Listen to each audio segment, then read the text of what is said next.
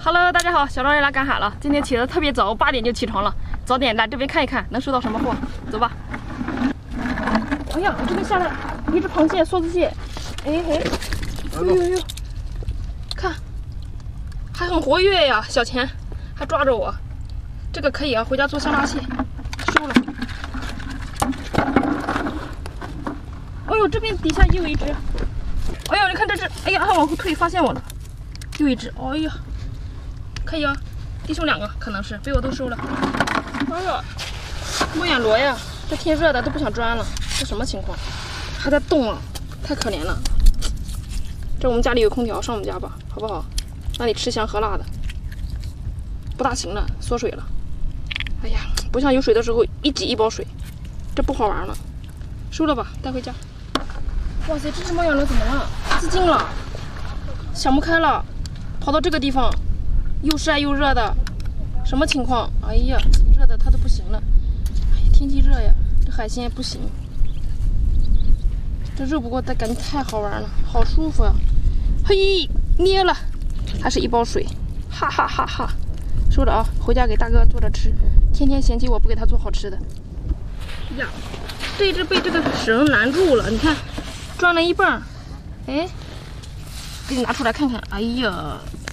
一起杀呀！哎呀，缩了。这个也带回家给大哥吃。哎，这是什么情况？这大螃蟹挺悠闲啊！这夏天在这里晒个日光浴，还抽支香烟。这有点飘了啊。这个咱不管了，可能是小孩在这儿玩的吧。这里有海葵，看，整在这个硬沙里面的，我看看能不能抓出来。人家大哥也喜欢吃海葵，我要给他抓海葵吃。哎呦，出来了，好细呀，有长有细。不行，这一个，快！这一行不行吗？哎呦，这一下子出来了，这个喜欢吗？看看长度。爱吃不吃？都把自己当回事儿了。你看，这啥呀？这小螺，看看。那有肉吗？是个壳吧？哎，这是个壳，这家没有肉。这个送给大哥，大哥肯定喜欢。上面有花纹。送给大侄儿，喜欢。让大侄送给女朋友。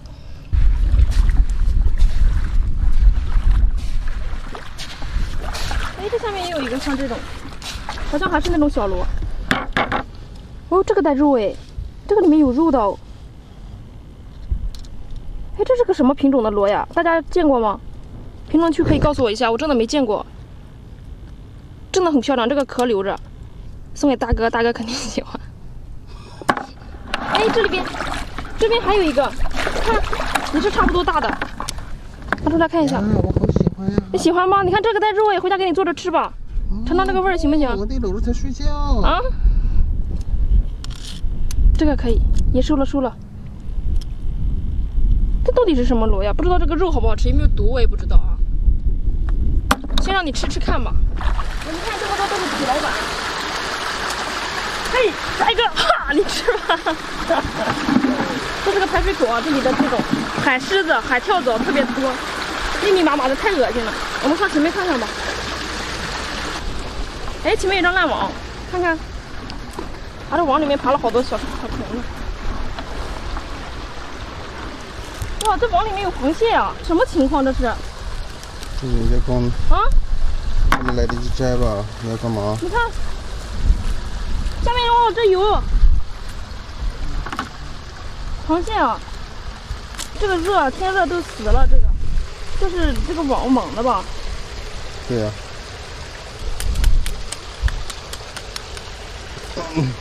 这下面还有啊！哇塞，它下面好多呀，在这了。看，快！这会儿来人了。哦，下面还有好多呀，这谁放的网？忘记来收了吗？哎呀，底下都是。哦，这里还有一个。快！啊！快！哎呀，快走！人家的快走！你看。今天我们的视频就到这里吧，收获了也不多，几只螃蟹，还有猫眼螺，太尴尬了啊！那是人家的那个网，螃蟹我都放到了，给它摘下来了。那个大爷现在去收了。这个就是我们当时那个渔村，因为我们渔村里祖祖辈辈啊都是打鱼的，然后所以特别是在这个季节呀，在我小时候记忆中，就是村里啊全都是渔网，然后整个村里弥漫的都是那个鱼腥味儿，所以小时候其实对这里印象没有那么好，就是想着赶快长大，赶快就是离开这个地方。然后真的长大了之后呢，这里拆了之后，就会莫名的有一种就思念以前的生活，反而说是有时候可能闻到这个鱼腥味儿就会想家，然后就经常会回来看一看。虽然这里已经成了一片废墟了，但是如果再不看的话，再过段时间这里可能厂房全都盖好了，连这一点记忆都没有了。离这15年多有了。15年，这个船15年了。看不出来呀。看不出来，看不出来，他们也耍铁呢。他的锯子啊，个，你看排的这上那边，你不排狠的吗？那边。哦，那边排狠的，这边锯子，这边锯子。这个切壳也得在那也能排。哎，这不全排的吗？那就是呀。啊，那边分的全排的。从1个洞再看。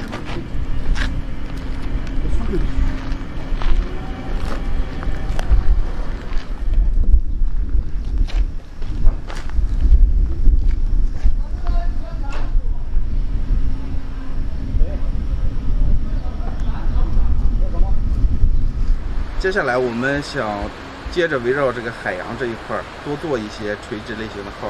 现在我们在做一个赶海的，以后还希望发展旅游这一块也想做一做，然后还有文旅产品这一块。然后因为我们现在做赶海卖海鲜，父老乡亲们比较认可我们，然后希望我们带动一下村里的一些年轻人跟我们一起做，把我们整个这个内容做得更加丰富。起初我生完孩子，刚找了一份工作，是在超市上班，每天呢都是半日制的工作啊，每天都有半天的时间是属于自己的啊，没什么事情。后来呢，我和我老公大学的时候是学拍摄这一块的，然后对拍短视频这块特别的感兴趣，也很爱好。后来我们就商量一起去海边啊，拍一些赶海视频，渔民风情，跟大家分享。后来传到网上去呢，反响还不错，好多粉丝很喜欢，然后一直在催促我们更新啊。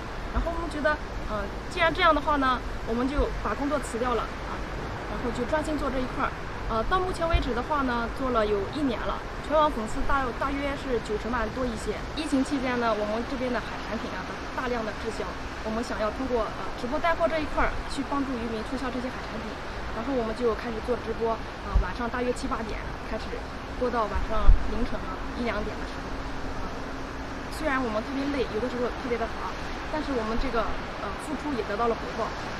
大约我们最好的时候每天大约都好几千单，得到了很不错的一个效果，然后渔民也特别感激我。大学毕业之后也去别的工厂去打过一段时间的工，但是呢本身就是个渔民的孩子，然后也感觉工厂有点说实话上班有点枯燥，然后就听说我哥在做这个自媒体赶海，而且做的还不错，所以就想跟他一起尝试一下，因为毕竟是一个比较新的一个行业，觉得会有更多的潜力，就是这样。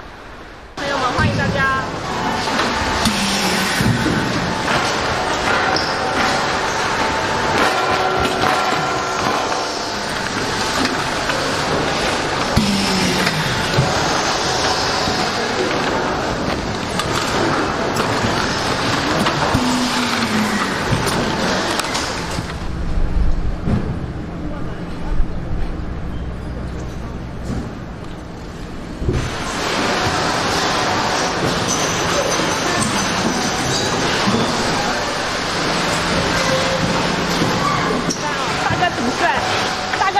对，大哥挺帅的，谢谢你的赞美。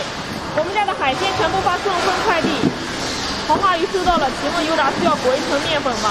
大家喜欢吃八爪鱼的朋友们啊，1号链接抓紧去看就可以了。1号链接，扇贝肉和八爪鱼的套餐，1号链接。